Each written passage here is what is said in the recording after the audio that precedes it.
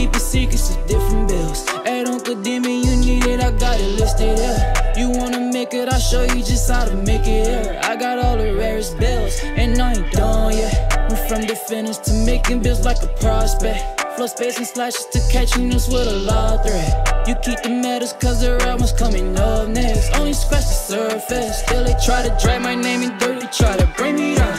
See me winning, you ain't like me then.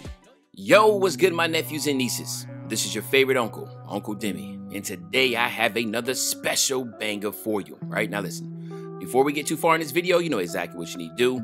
Make sure you drop a like, and let's get this video to at least 1,000 likes. That would definitely push the video to the recommended. And furthermore, if you haven't done so already, make sure you subscribe.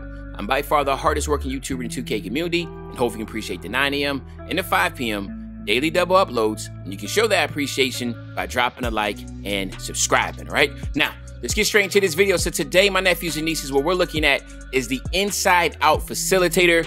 Again, this is going to be extraordinarily rare. Actually, I have not seen this build at all in the park. Now, the thing that gets me is that a lot of these rare builds are 100% playable, meaning like you can literally play these builds and not even miss a beat. Like you can compete with these meta builds, and this is definitely one of them. So if you're somebody that's looking for a very rare build that can play like a meta, this is definitely going to be one of them. You do want to go shooting guard. It doesn't matter if you're right or left-handed. We're going with the Hall of Fame shooting and the Hall of Fame finishing, so that's another plus. You get the Hall of Fame badges with these. And then we're going to go pure speed. As you know, as a primary ball handler, especially when you have green in your pie chart, you do want to try to be as fast as you possibly can to help with that quickness and acceleration. So we do want to go here. And then what we're going to do here is this. We're going to go 89 on a close shot. We're going to max out that driving layup, and we're going to max out that driving dunk. Then we're going to go 44 for 13 finishing badges, okay? Pretty good there. Then we're going to go 80, okay? Just 80 on the mid-range shot. We're going to max out that three-point shot, and then we're also going to max out that free throw for 17 shooting. And then you know playmaking is the most important, so you have to get as many playmaking badges as possible. So you do need to max out everything in your playmaking to do that. Then we're going to max out the perimeter, the lateral quickness, and steals. And then we're going to go ahead and max out the defensive rebound, and then just put that one on the block or offensive rebound, doesn't matter.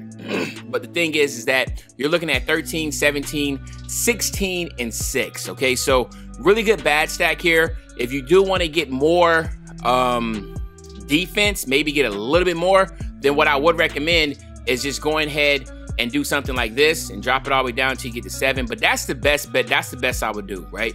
I wouldn't go any higher than that. And so now instead of having 16 and instead of being 16 and 6, it's 14 and 7. To me, I didn't think that was much of a difference to do, so that's why I didn't do that. So that's why you see me going here and then maxing out everything out here, okay? So, but that's another way you can do if you want to get extra defensive. All right, 13, 17, 16, and 6 is really solid. Then on the body type, you want to go built because we are going to drop that weight a little bit. You do want to go 6'5". Drop. I'm sorry, not built. Defined. Go 6'5". Go to 194 pounds. Don't go any lower than that because it changes the name. Right, so if you're too athletic, it changes your name, right? And then on your wingspan, you want to go just drop it down to, was it 1, 2, 3 clicks to 78.8, okay? So now let's talk about a few things here. You do get a +8 to your physicals. You get a +4 from 95 to 99 overall. And then you get the other +4 by doing either of these 3 things. Either A, going to my career. You do want to play every single game until you become a starter. Once you become a starter, you do want to sim out the rest of the regular season and play every single playoff game, and of course, win the championship. That following season, you will get the Gym Rat badge. And then option B, which I think is the best option, is you want to go ahead and talk to the guy at the entrance of the Gatorade facility. He'll give you a quest. He'll say, hey, just hit level 40 in that season, whatever season you're currently in. And by doing that, you will then be able to get the Gym Rat badge, not only for that build, but for every single build that you currently have made. All right, so that's always a good idea to do that. And then, of course, C is where if you can't hit level 40 season, C is probably the next best option, and that is just every 7 days, just go to the facility and do the workouts. So what you're looking at here is a 92 speed with a 91 acceleration and a 79 vert. We're not really stressing about that vert. We just want that 92 speed and that 91 acceleration. That's really going to help us out. And then on your finishing, shooting, playmaking, and defense/rebound, you will get a +4 here. So the ones that really stand out here is that 80 driving dunk, which is going to allow you obviously to get a quick drops off one in the front clutches. Also the Clyde Drexler dunk package. And then of course, with slashing takeover, you will get the contact dunks. And then on the shooting, you have an 86 mid-range and a ridiculous 87 3-ball. So you're going to be able to shoot really, really, really well with this and at a high rate. And then your playmaking, you have a 82 pass accuracy with an 83 ball handle. So you will be able to get the elite dribble package animations, which is really dope. And then your defense will be a 78 perimeter, 77 lateral quickness. You still get an 82 steal, which I think is crazy, along with a 67 defensive rebound. So all in all, extremely solid build. Again, very offensive heavy. That can be a very, very dominant build in the park or in the rec in the right hands. And I think it's also one of those builds that it can literally just plug and play, meaning like you can just make this build no matter what level you're at. If you're a very skilled player or a newer player to the community, I think this build will be really well because it can shoot and it can dunk, and it's not that much of a skill set that you'll need to be able to play really well. All right, now obviously again here, sharpen slasher takeover is what we want to go with, but to be able to unlock those contact dunks, obviously I think we should go with the slashing takeover. And here you have it, my nephews and nieces. We have the extremely rare inside-out facilitator build. All right, so now what we're gonna do is this. We're gonna test this build out real quick. We'll get the 99, go over a few badges, and then we'll get you out of here. So let's get these badges here, boom. The most important ones here is gonna be posterizer and limitless takeoff. Those are the ones that you gotta have at all time. These are like the tier A badges to get. And then for the next ones, I like to go fearless finisher, acrobat, and then slithery, all right? So that's just how I like to rock it. I think these are the most important, okay? And then on your shooting, you want to go Hot Zone Hunter Hall of Fame and Sniper Hall of Fame. Those are the most important. Lucky 7 on bronze. Then again, stop and pop or rhythm shooter, depending on how you are.